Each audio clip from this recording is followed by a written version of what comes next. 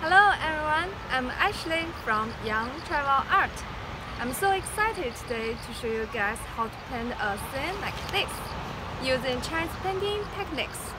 I'll walk you through step by step to paint the birds, the plants, and the scenery. Let's get started. First, we'll prepare our materials for painting. I put all the paint that I'm going to use in the palette. And then we do a pencil sketch of the bird.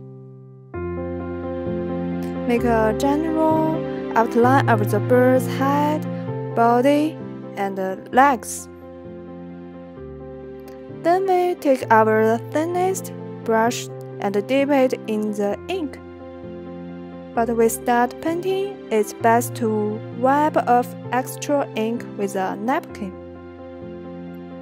First, we'll paint the beak. Pay attention to its shape. Then, we paint the eye, wrinkles, and other facial features.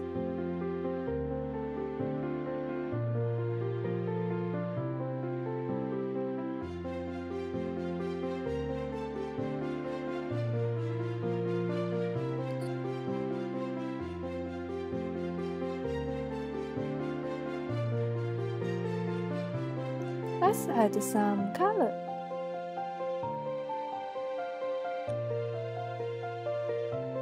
First, dip the whole brush in yellow and then add red to the tip.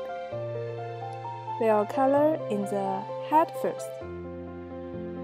Notice how I use the brush to add different colors.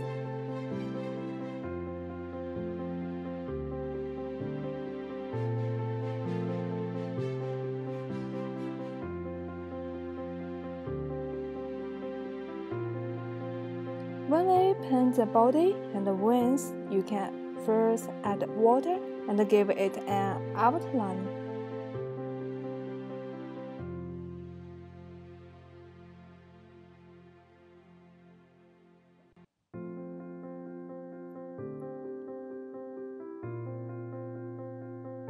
Then add some more water to color in the face. Make sure the ink has dried before adding this part.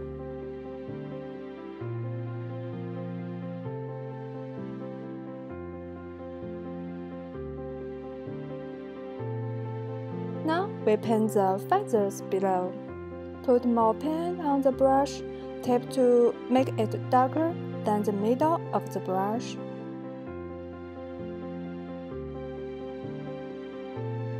Then water the brush down to make a gray color below.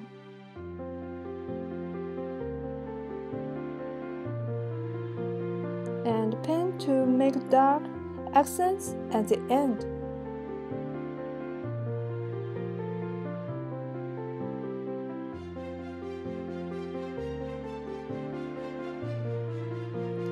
Then, with 2 layers of red, we use the side of the brush to use both colors on the body.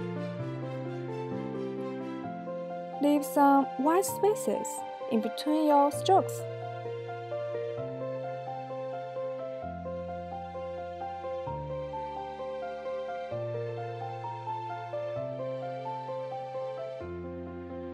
We can then use some of this space to add blue at the bottom.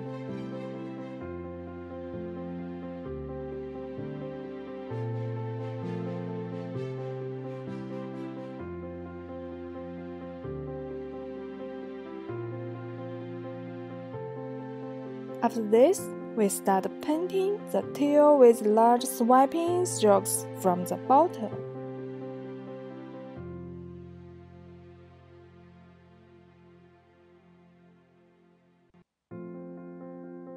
Now that the ink above has dried, we can fill in the spaces, add some more detail.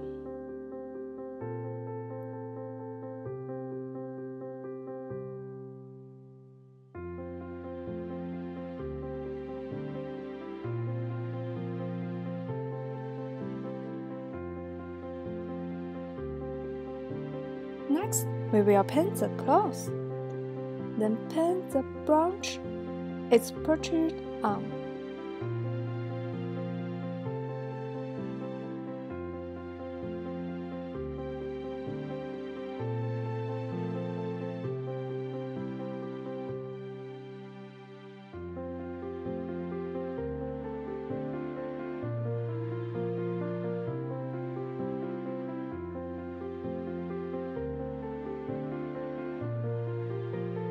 Now we can have fun with the background.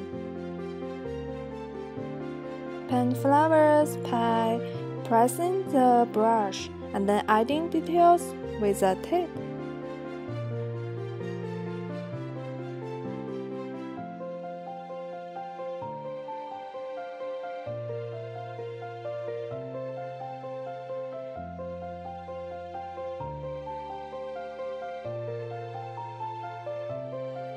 Make sure not to add too much water when painting the stamen and the pistil.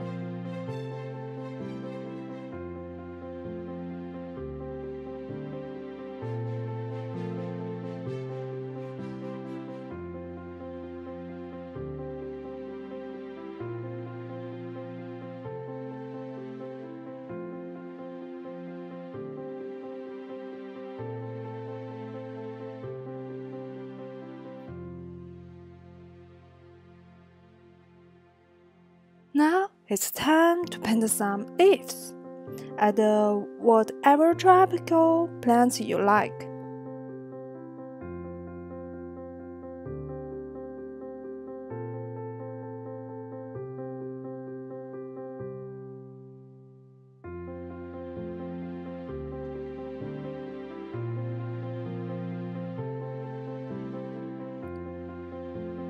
For this part, we can add more water than we used for the flowers. You can experiment with different shades and ratios of paint to water.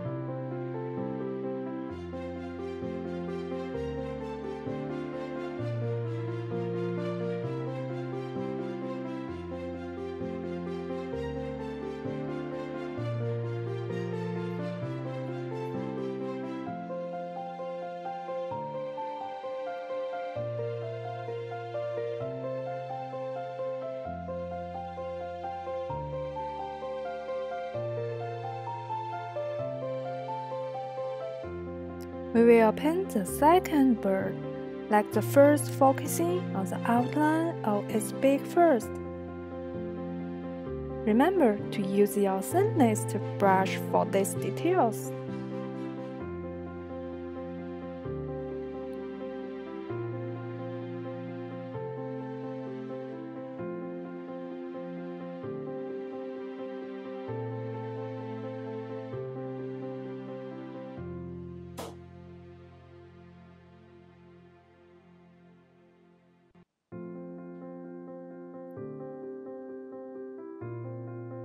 Use red to outline the top of its head.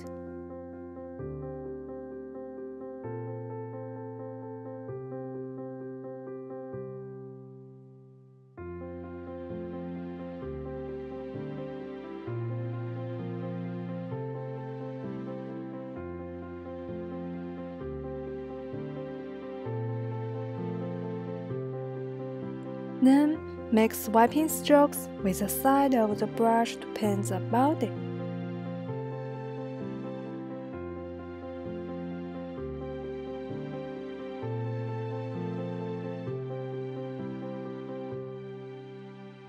Use the same technique used as on the body of the first bird.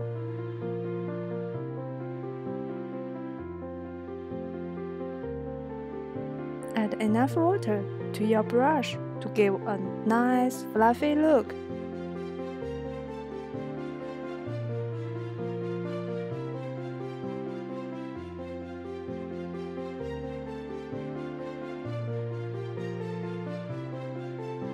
Naturally, there will be some white spaces in between your strokes.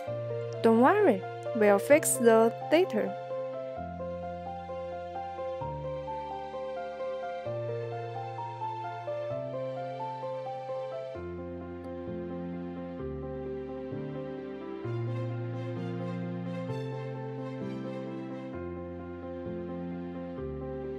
When painting the feathers on the side, we can go right for a dark color.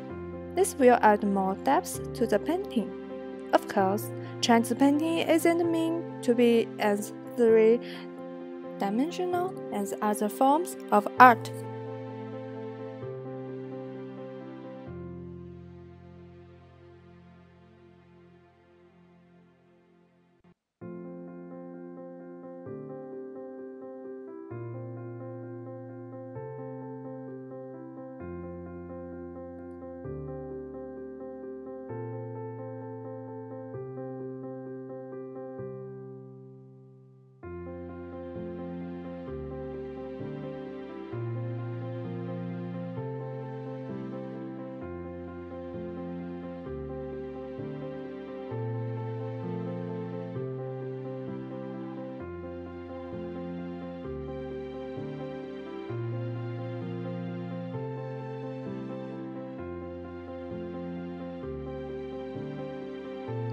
Use blue to fill in feathers, then we can add blank to give it more contrast.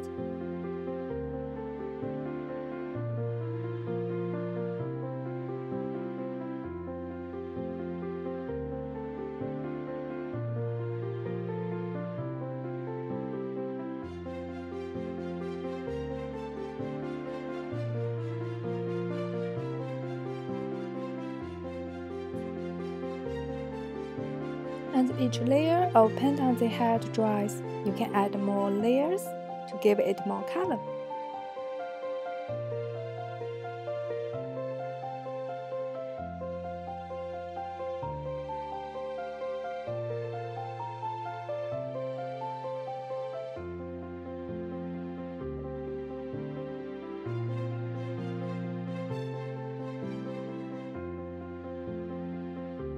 Now, as we paint its clothes, think about how it's holding the branch.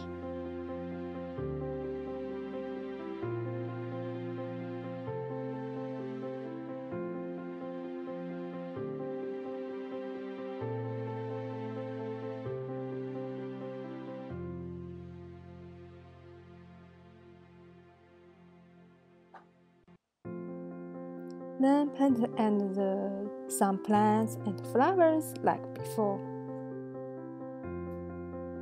Be creative, but try to keep a main theme.